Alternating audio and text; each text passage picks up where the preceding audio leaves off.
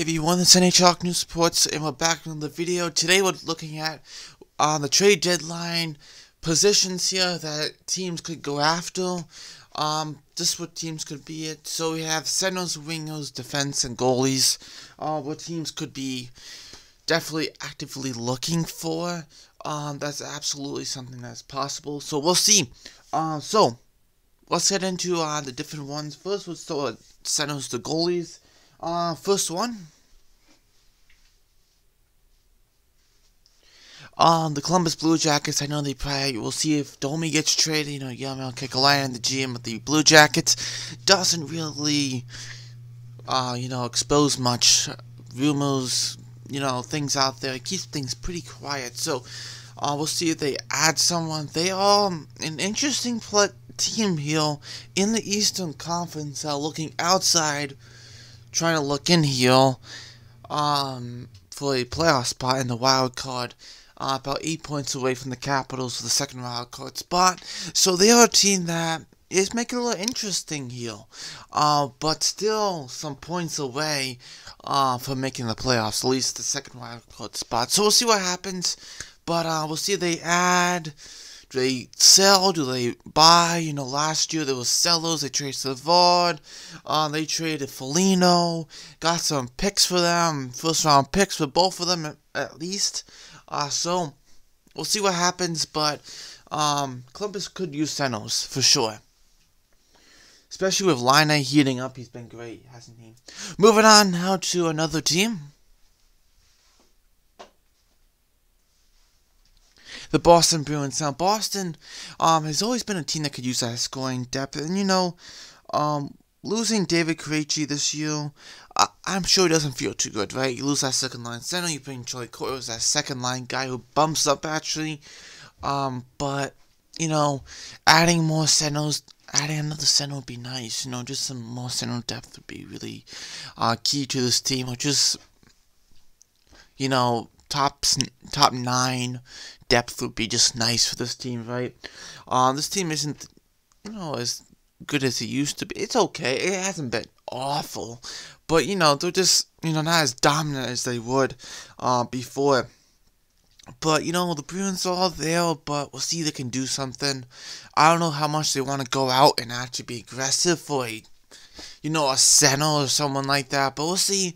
They could use someone, Bergeron, Coyle, different ones like that. Haller hasn't been the best this year, so I don't know. Maybe they trade Haller, maybe they could put a pick or two in there or something. They upgrade down the middle. We'll see what happens. Many things could happen, right? Moving on to the Wild.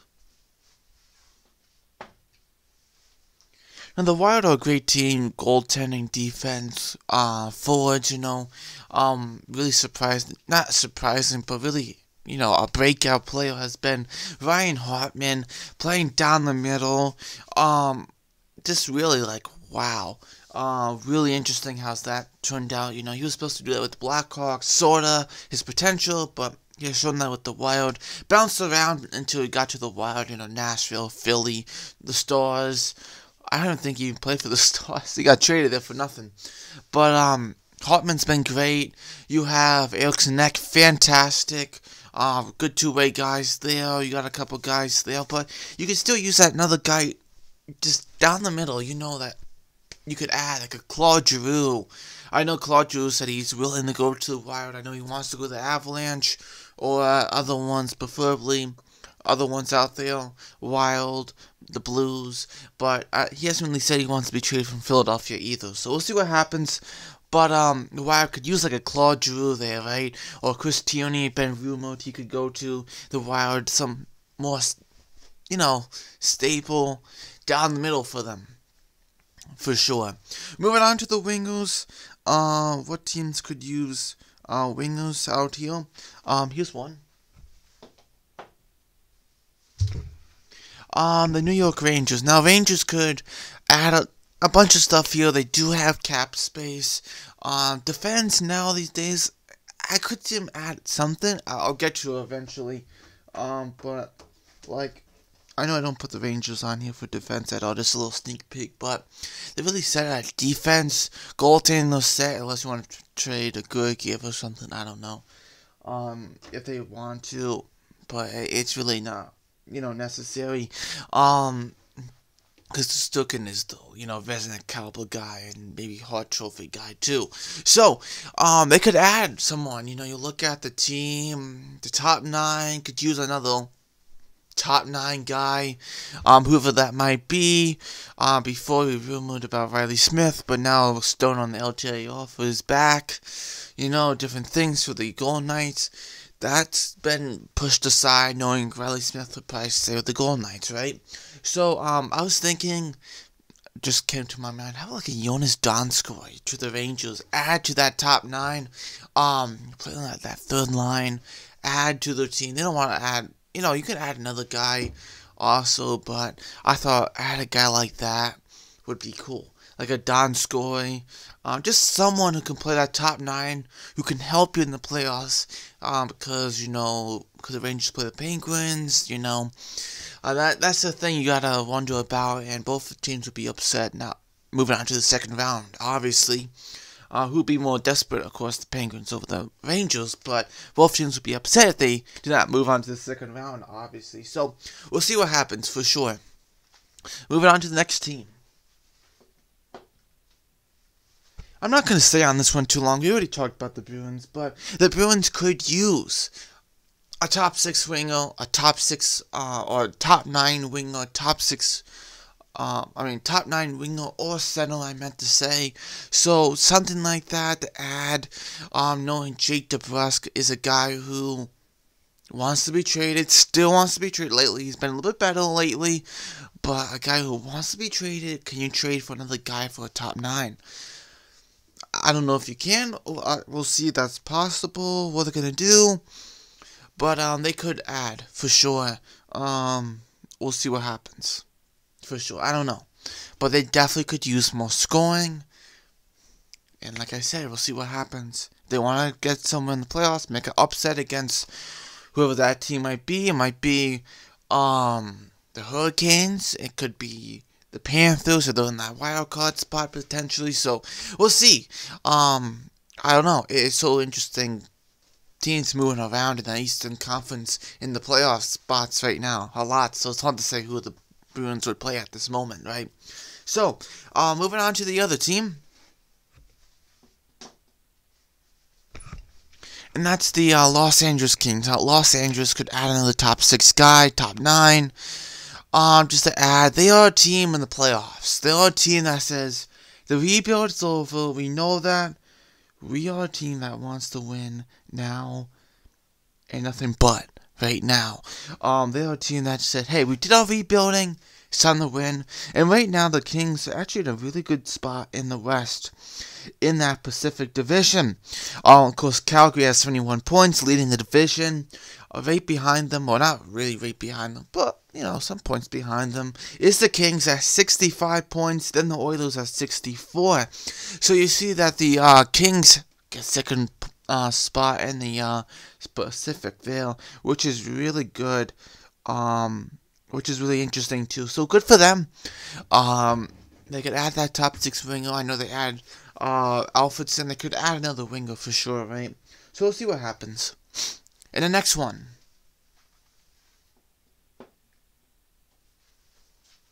The Toronto Maple Leafs, and this has been rumored and rumored, they want a top 6 guy, top 9 guy. And when they traded from Arizona, Nick Ritchie, second round pick, conditional, 2023, 2020, second round pick of 2025, potentially third round pick of 2023, that whole thing, right? But remember this, Lubuskin to the Leafs, Ryan Dzingel to the Leafs, and people are saying when they waived Dzingel and the Sharks picked him, oh, that was the top 9 guy they're going to use. But I don't know what you mean by that, because he's not really a top 9 guy now these days. I like Dzingel, what he did in Ottawa. After that, really hasn't done much. But, you never know. I don't know, really. So, it definitely wasn't Dzingel, because they obviously waived him. If they were thinking he was a top 9 guy, they would have kept him. So they could definitely use a top 6 guy, whoever that might be. Looking at so many players, the Leafs are linked to Ben Sherratt, From that to, whoever, and also, I'll get to the defense, soon too, but, you know what I mean? It's just really interesting. So, we'll see what happens, who they add, obviously they want to make it past that first round to the second round. Much needed, overdue at this point, right? So, we'll see what happens. Moving on to the defense. And the Kings could use defense. They really can. They're a team that just wants to get that rebuilding. When you go through rebuild, you think about the team. Some positions you just draft really well. And that, for example, is the Kings. They have drafted really well down the middle. You think of Byfield, Turcotte, Velarde could be traded, actually. You have Kupari. You have, now I'm starting to draw a blank now these times. But, you know what I mean. Anderson, Dolan, yeah, you have some guys and guys who are on the team at this moment. Kopitar, Kempe plays more on the wing, but you know what I mean. This team has good centers. And then you have the weaknesses during your rebuild. I didn't draft enough of these guys. Maybe on defense. Last year they actually drafted Brian Clark. What a great pickup that is. But, thinking back here, they need help on defense. And you know what? You draft, you do the things you need to. You have strengths and weaknesses. You might use a little of your strength and use that into your weakness. Maybe you trade a center or two. Something just to bolster your defense a little bit more. So, could that be like a Jacob Kitchen from Arizona? Absolutely, that would be fantastic. One thing so nice about Jacob Kitchen is that he's about $4.5 million. What a deal that is for the talent he brings. That is a fantastic contract to have on your team. He's easily $7-8 million contract. Easily, if you sign now. $4 million? Telling you, when the cap goes up, that's a bargain. So just saying. Another team could be interested in Jacob Kitchen, my bad. Actually, out there has been rumored for sure. Florida, and they could use, not, oh my goodness, they really need him, but, this team's already ridiculously amazing. The Panthers, if they add Kitchen to that, that's like, wow. Oh my goodness, that's incredible. It's just, the Panthers adding Kitchen would be just like, wow. Or just like a defenseman, even if it's not Kitchen at this moment, maybe they trade him at the off season, they get him or something. Just someone else, the bolster the defense. Even thinking about the Kings, how about Ben Sherratt? I know the Panthers have been talking about Ben Sherratt. Someone plays in the top four. Obviously, maybe he doesn't play in the top four. He might play in the third pairing. But he knows how to get to the finals. He knows how to win games. He knows how to gut out those games. He's just that guy. And he's playing exceptionally well this season. You have to sign him after the season, right? You don't have to. $3.5 million. Montreal might be, happy to say, all right, 50% retained. There you go. Or have a third, 3-team trade.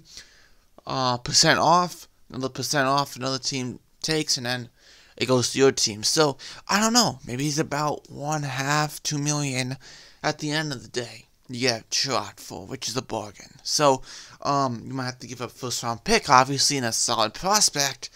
But if you want to go on a deep playoff run and beat some tough teams, Sherratt's out there, and he'll play that game for you. So, just saying, he's definitely a guy. Moving on to another team. I threw this one in here because the Canucks are a team that needs defense. Obviously, could they be a buy or seller that's really, is still up in the air? Are they making the playoffs or are they not? They're there and then they're not. They're having, back and forth, little troubles. Do you sign Brock Besser to that qualifying offer over $7 million? Do you think he's worth that? Do you not think so? Do you trade Garland instead? Do you trade J.T. Miller? If you trade one of those guys, I would want a defenseman back the other way. Yes, back the other way to add to that defensive core because they need help on that defense. Absolutely. So we'll see what happens. Just saying. That's why I put that one out there. Another team that could use help on defense, and Kyle Dubas has said it today, and he knows he's going to have to find someone than just Ilya Lyubushkin.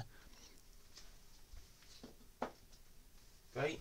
The Maple Leafs. Who is that? Is it Josh Manson? Is it Hampus Lindholm? Is it Ben Sherratt? Is it someone we just kind of don't, really think about? Who can that be? You think out there, let's see. Off the top of my head, some free agents on defense for next year. Just some guys. You don't want them too long of deals because then you're going to be like, oh my goodness, it's too long. Then you're not going to be able to pay for them, right? So, let me just change the position here on defense and then add the results. Okay. Would you add a Subban? You want more of a solid defensive guy. I wouldn't add Subban at all. Ristolainen, I don't know about that.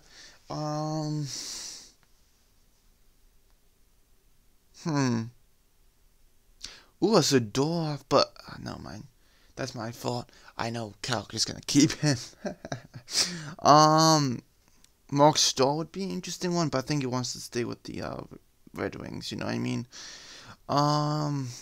There's not many out there, really to say. Let's Mark Giordano. Do you do Mark Giordano? $6.5 million, but you can do a 3-team trade and retain a salary. That's an option, right? The trade, for sure. And moving on to the last one. Dallas. Now, if they trade John Klingberg, hey, the Leafs could go for John Klingberg. Look at that. That's a possibility, right? So, we'll see what happens. Maybe the Stars trade for Jeff Petrie. What if Klingberg's gone? You got a first-round pick, a solid prospect, but you need someone to fill in quickly. Is that Jeff Petrie, 34 years old, who just signed a $6 million contract for 4 years? Do you want him, or do you not? So, yeah, that's just the question, If you get rid of Klingberg, that's a big hole in your lineup. Even though you have Miro Heiskanen, you still need someone else on your defense. Not just Miro Heiskanen. Right? That is great. So, we'll see what happens, for sure. Moving on to goalies who could use a goalie, right, to get far in the playoffs. And that's the Colorado Avalanche. They have Josh Kemper, they have Pavel Francouz, but I feel like they still need that guy that, I don't care, they just go with 3 goalies. You don't have to trade Kemper. You don't have to trade Pavel Francouz. I'm not saying that. Just add that one more guy. Add that one more guy who has that experience. I would say Floyd, but now it's looking like he's staying in Chicago. But I don't know. They could use someone. They really could. And we'll see what happens. But, do they trade for it? Who's the trade? Really. But they could definitely use a goalie. Absolutely. Do they trade for, like, a Samsonov? Maybe Washington's like, hey, we'll trade Samsonov. Maybe Montreal's like, hey, we'll trade Jake Allen. How much do you want from him? Do you want him instead? I don't know. What would you like? Right? We're on to another team. The Capitals. I know there's been a mock trade or some rumors about Lehkonen, like Allen going to the Capitals, getting that power forward, getting that two-way guy, and then that goalie, and then like Samsonov back the other way and something, So, I don't know. We'll see what the Capitals do. But they looking like they have to be more aggressive than they anticipated at the deadline to keep themselves in a playoff spot and not just a wild card spot. They want to get into that top 3, right? You don't want to be playing, a tough game and then you gotta be, you gotta play Carolina, the Panthers. Who wants to do that? But I know the Rangers and Penguins aren't gonna be too easy either, right? So we'll see what happens. Moving on to next, the Oilers. Lastly, they could use a goalie. I don't think the Koskinen and Smith duo is the best, right? You know what I mean? Let's just say, let's see the Oilers make the playoffs, right? If they can hold that spot, it would be nice. We'll see, but, Holland's got to be a little, hey, if we need a goalie, we might have to spend some here to get ourselves somewhere in a good position, right? Who could that goalie be? I don't know. I really don't know. Could it be Allen? Does Holland want to pay that? He gets cheap at times. Like, I don't know if I want to pay that. I don't know. It really is up to that. Like, well, how much does he want to pay? Sam Sarnoff would be great for the Capitals, but how much will the Oilers have to pay? That's the thing. How much are the Oilers willing to give up? I don't know. We'll see. So thank you for watching. NHL Cartoon Sports. Let's get to 500 subs, and I'll see you next video. Bye.